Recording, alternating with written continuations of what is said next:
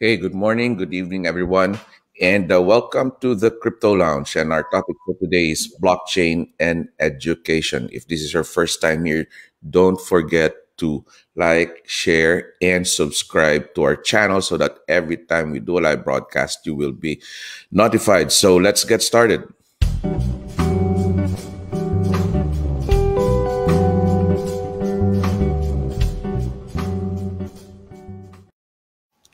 By the way, I'm Doc Vince, and though I'm a medical professional, I am also a blockchain advocate, and I would like to welcome all of you here in Crypto Lounge. Now, our topic for today is blockchain and education.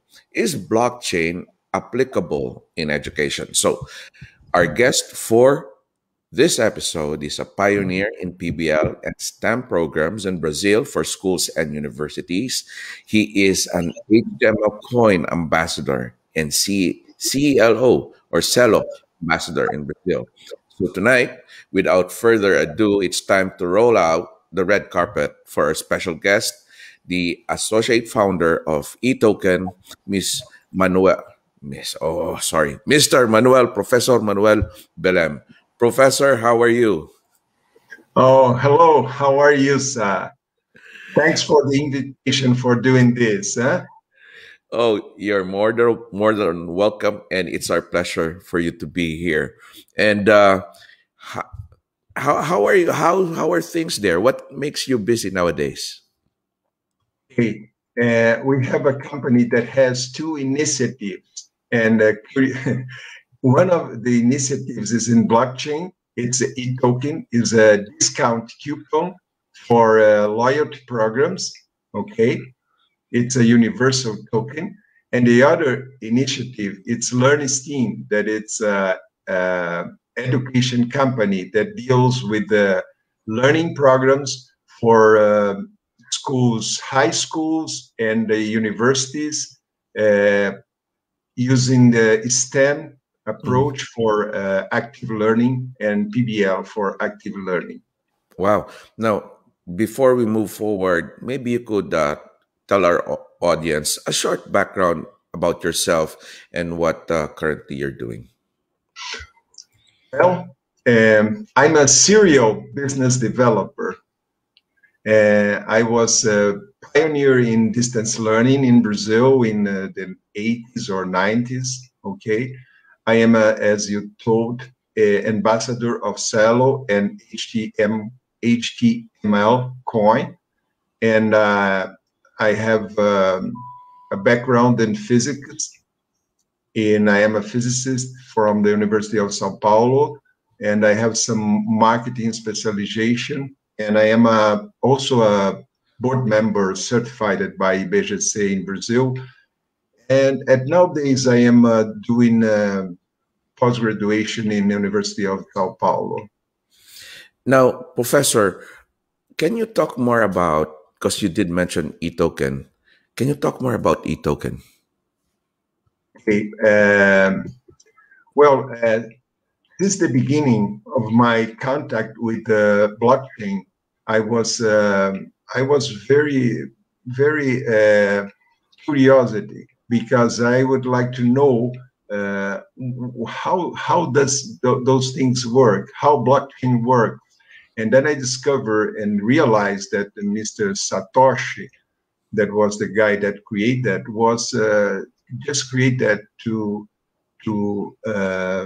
substitute the trust in someone when we are exchange value. So this made me very, how can I say, very impressive, and I began to apply this in other areas. Okay, so the first tentative was in agricultural process, and we create agro token that was cryptocurrency used to stimulate agricultural, all the ecosystem of agricultural. So the farmer, the manufacturer of equipments, and the drones that do the overview of the property, and those those persons of the ecosystem, they were using and exchanging this Agro token. And the second one was for the loyalty market. It's the e-token as a universal token for discount coupons process that will permit to be used in everything. It's a new kind of concept of loyalty, okay, that it's different. You don't have to exchange the token with the same one, with the same person that gives you the token. You can use it universally in different customer areas, okay? Now, you did mention about the STEM, PBL, and your education background. Let's go to the main topic. We're in blockchain and education. Where do you see where's the role of blockchain in education? Okay. This is very good because it really has to do with my work. It has two things: blockchain in education and education in blockchain. In my opinion, there are two ways. The first way, blockchain will allow us to create learn coins. In fact, our first business in Brazil was related to that. Learn coins will support education as a trackable discount coupon, and will support education for all the vulnerable people. And this will be something very good because you can put money in education and you can really know where it is going to be used. The second way of doing things is education in blockchain, that you can allow young people at high school to understand how it works and begin to experiment the solution inside the school, and then comes outside the school. It will be the next generation, the crypto generation that will deal with this new economy. And looking at 2021, what would be the impact of blockchain and education? Well, also, in my opinion, the most important and maybe the hidden impact is the social impact, the democratization and the transparency in the education process. So you can promote scholarship and finance education for vulnerable people, and you can know that the money was used to do that. You don't have, anyone can check it in a blockchain and can see if the money that was going to education just come to education really fast and really trustable. So this social impact will be the best thing of a blockchain. And my thing is, what are the challenges that you have encountered using blockchain in education and vice versa? Okay, I think that the big challenge in a blockchain is to make it as anonymous as a cryptographic key is today. So let me explain that. You don't see banks in the past selling ATM machines with a backbone with asymmetric crypto using TCP/IP address to give you money wherever you are. You haven't seen the banks doing that. They just sell in advertisement that if you are a VIP guy, you got a plastic platinum card that will permit you with 4 digits get money wherever you are. So they didn't explain that asymmetric cryptography and everything like that. So the big challenge for blockchain is to be used when you don't see that you are using that, but you trust, even if you don't know how it works. This is the big challenge. And this is something that is not going to be done by the banks as in the past. So this will be done by the startup, the fintechs that are going to be coming with this idea. So this is, in my opinion, this is the biggest challenge encountered for that. And what do you think, like for us, what can we do to, at least mitigate those challenges? What are the things that can be done? Well, this is a very good question, because I think that this is something that will make it to spread out. The only thing that we can do, in my opinion, is to create a friendly e-wallet that can be handled by bots in instant messenger platforms. If you do that, anyone in any place that use a WhatsApp, an instant messenger, can take advantage of doing that. And maybe you can avoid the difficulty of dealing with the e-wallets like they are today. And maybe you can, there is a need. I don't like this second idea, but anyway, there's a need of the market. They are used when they forget the password, they have a way to recover it. So we have to discover a way to do that in a blockchain, because blockchain doesn't allow that. It's inside the technology. You cannot do that. But maybe if you find something like that, maybe if you store in 3 different places, there will be a market solution for that. Okay, so you have 3 parents, or I'm not sure about that. But if you find a way to recover seed words, it will be those 2 challenges. It will make a blockchain be something like water. Okay. Talking about regulations, does government regulation help or not help the blockchain advocacy? This is some kind of controversial question. I'm sorry to put you into that situation, but yes, it's very dangerous to answer this question. In my opinion, and that's personal, I don't think that regulations help. Okay, I think that educations help, because you cannot regulate. It's like I give an example every time that I give that I was in a speech. It's like the government regulates the operation of multiply, and they said you can only add, you cannot multiply. It's a mathematical operation. You cannot regulate it. You understand?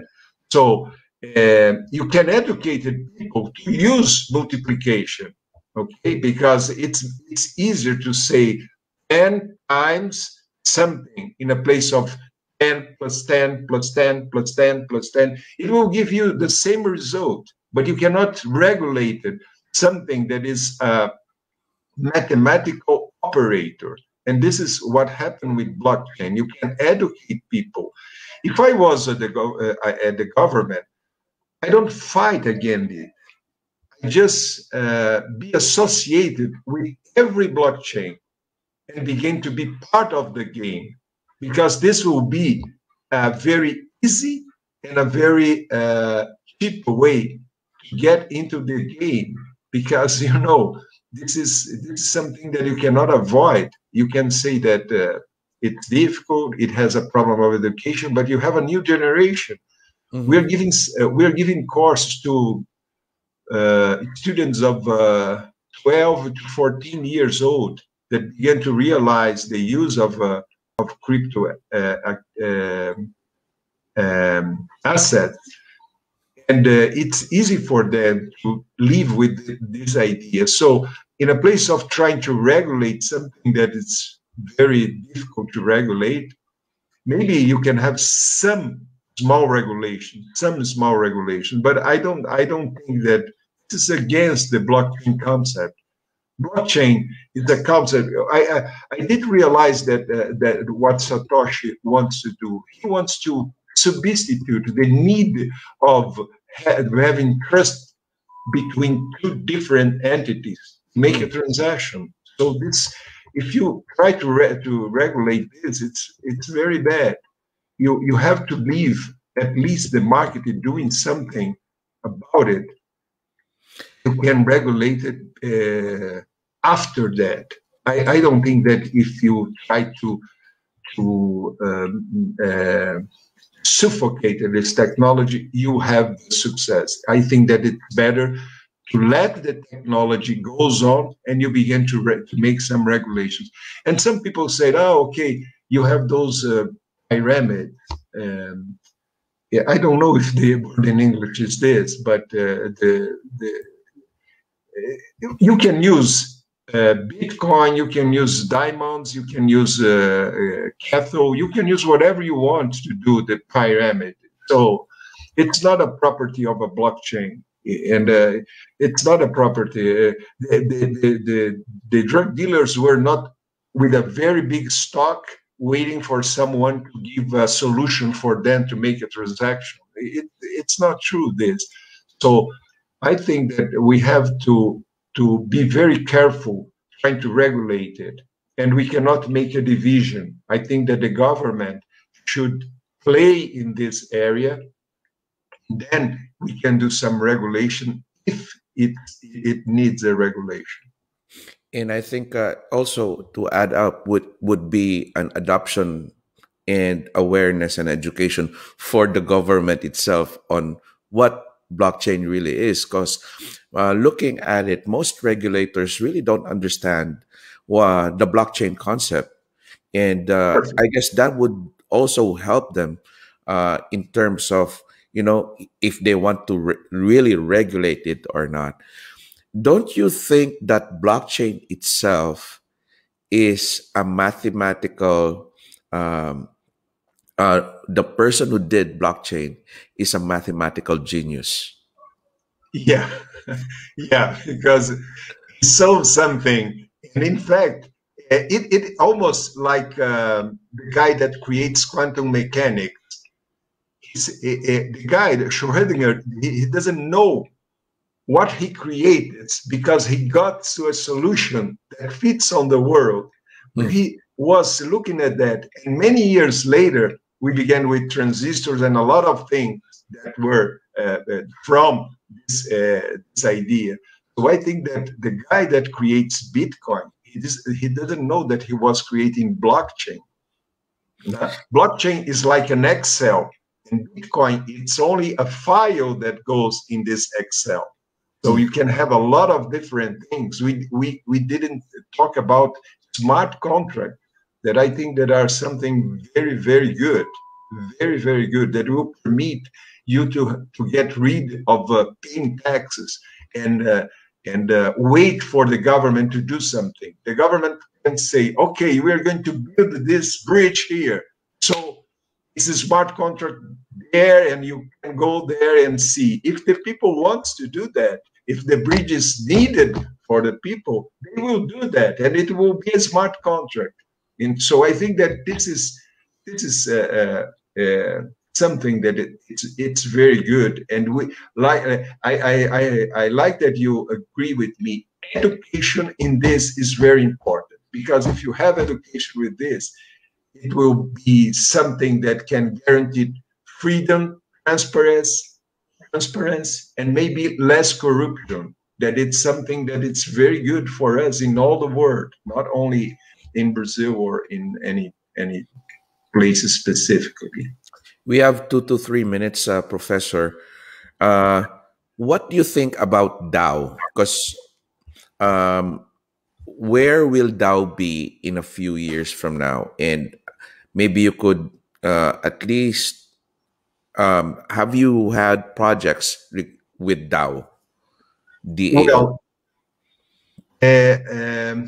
here in Brazil, we have, I forget the name. I think that we have one of the first DAO in the world. It's with a P, I forget it. It's, okay. I think that for you to get a DAO running, you should have a knowledge, experience with the crypto money, with the crypto asset, with the crypto token before.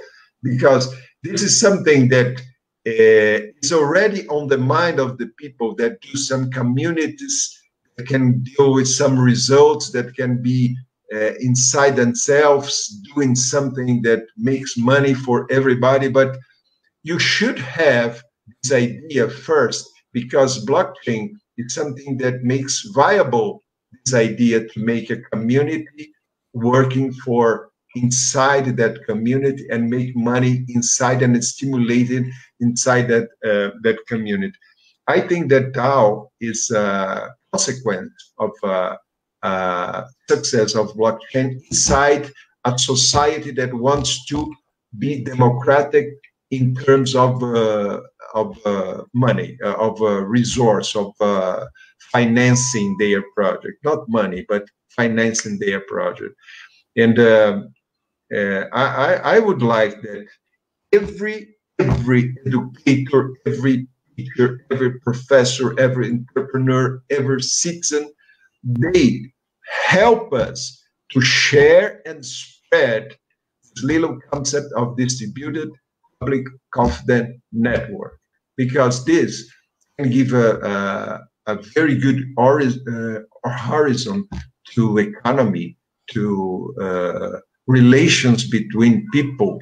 You understand? So you can deal with someone that you don't trust, because the platform will do the public trust, and this will make some relations very, very easy and very good to the people in general. You know?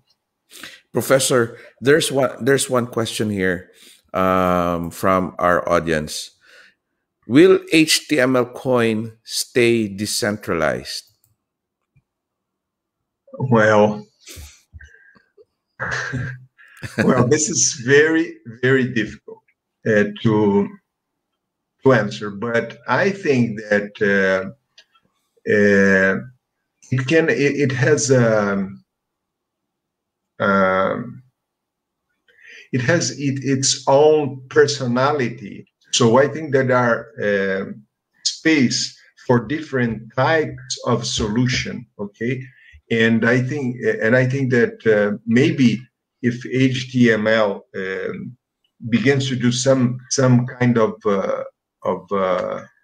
service, and it has some good success, I don't see any problem to make how they said, to make when a startup do a bend on the direction. In fact, I don't feel comfortable to answer this question. I think that we have to let it work a little bit more and to see what are the results and the needs of the market, because I think that everything on this will be related to the success that it has on the market. Okay, when we began with LearnCoin, we thought that we are going to be the most unbelievable company in education in Brazil, and we can sell one LearnCoin. You understand? So we have to make it a turn, and we have to respect the market. The LearnCoin is a good idea, but the market is not prepared for that. So I think that this was a way for me to not to answer the HTML question. Yes, I totally agree on that with regards to it depends on the market itself, because usually the market decides on where we should go to as not just an advocate for blockchain or coins or cryptocurrency, but mostly as a businessman or entrepreneur. The market would eventually decide for the future. So my last two questions is, what's your vision of blockchain adopted in the educational system, not just in Brazil, but looking at it in a bigger perspective in the globe? What was the question? What is the perspective of blockchain in education? What's your vision of blockchain being adopted in the educational system? How do you see blockchain adopted? Okay. I think that, again, it's my opinion, but it is a must, because in the next 2 years, after this coronavirus situation, we cannot avoid to use the benefits of this technology that will guarantee freedom, transparency, and less corruption. So this is something that everybody in every place of the world wants today. Okay, so I think that it will be adopted because it must be adopted. In 2 years, you're not going to see someone say blockchain. What is that? They don't care about what is that, but they have some experience enough to say this is something that guaranteed freedom, transparency, and less corruption. Yeah, I want to just to follow up. Fourth industrial revolution and blockchain. What's the role of blockchain in fourth industrial revolution? Well, I think that I like to say something about the use of blockchain that will permit companies like Volkswagen and Ford and other companies. The name here in Brazil is montadoras. It's assembly manufacturers. Okay, they will permit those guys. They don't have to spend a lot of money, for example, to do a test drive track, because they will put some IoTs on the cars and they will have data from the cars and real data. And so this real data has to be guaranteed that it's real. So you put blockchain to do those things. So you can use blockchain to guarantee that you are dealing with something that is authentic, that is really what happens. So it was something that you cannot guarantee on the past because someone can manipulate the data bank. So with blockchain, you can avoid this manipulation. So you can have bunch of data that are trustable, and this is very good because this makes the cost goes down, lower the cost. Okay, for example, if Ford doesn't have to have a drive test track, it has a lot of money that they are not going to spend, so they can put the cars can have lower price. You have a lot of possibilities to supply information and make this information trustable. And I think that this will be the benefit of this for the Industry 4.0.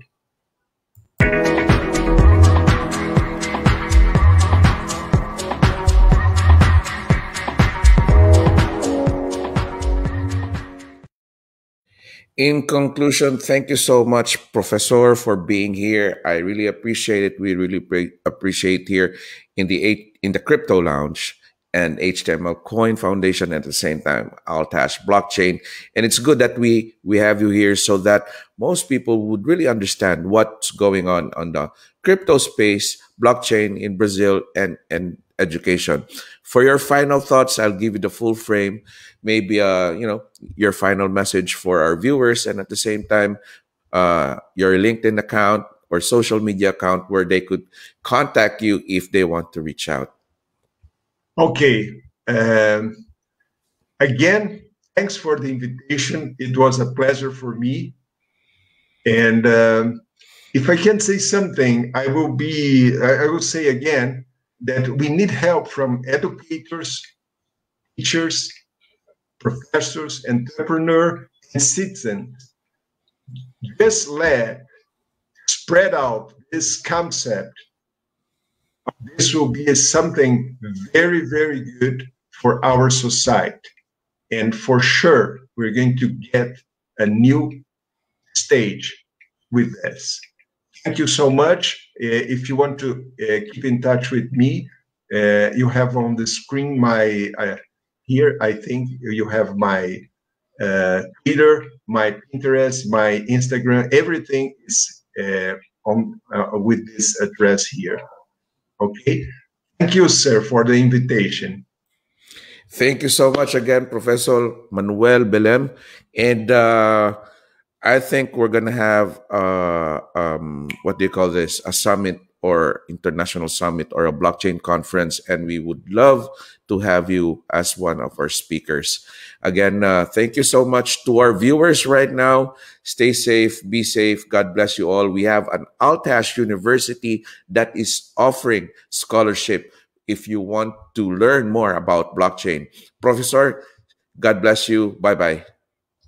Bye-bye. Thank you, sir. Thank you, sir.